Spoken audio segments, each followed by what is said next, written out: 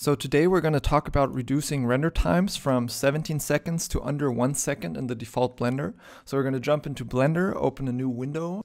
So we're going to go to Render View in the UV editor. I'm just going to hit F12 and render in the default Blender, and we're going to see it's going to take a while. I'm going to fast forward through this.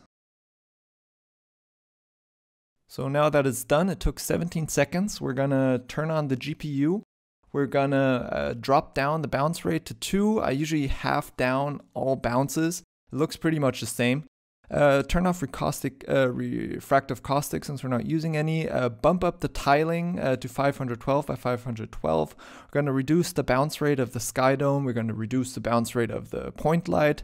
And we have to turn on persistent images. Then we're gonna hop into the settings. You can either use CUDA if you don't have an RTX card. I do have an RTX card, so we're going to use the optics.